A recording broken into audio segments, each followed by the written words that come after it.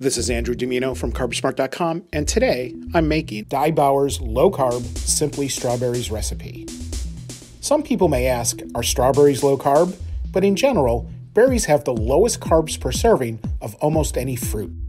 Low-carb desserts don't need to be difficult to make, they just need to be low-carb. Let's prepare all the ingredients for this recipe. 1 pint of strawberries. 1/2 cup Torani sugar-free raspberry syrup. Rinse the strawberries and drain them thoroughly.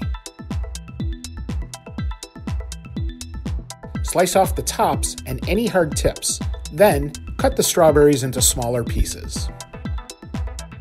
Low-Carb Simply Strawberries is a sweet yet light ending to any meal.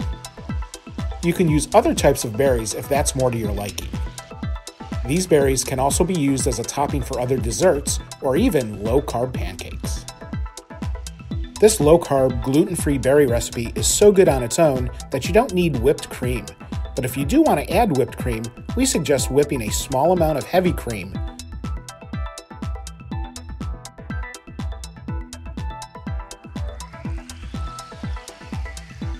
Place all the berries in a mixing bowl, or if you're going to serve them later, use a plastic bowl with a tight-fitting lid.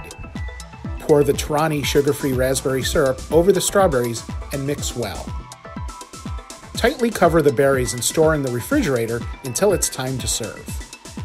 Leftover Simply Strawberries will keep 2 to 3 days in the refrigerator if tightly covered, but don't count on them being there that long. Try other fruit-flavored syrups like Torani's sugar-free orange or sugar-free strawberry flavors. Low-carb desserts don't need to be difficult to make, they just need to be low-carb. Try some of the leftovers over low-carb pancakes in the morning or in a salad with a raspberry vinaigrette salad dressing for lunch. This recipe makes 4 servings, each with 3 grams of net carbs. For a printable version of this recipe, search strawberries at CarbSmart.com.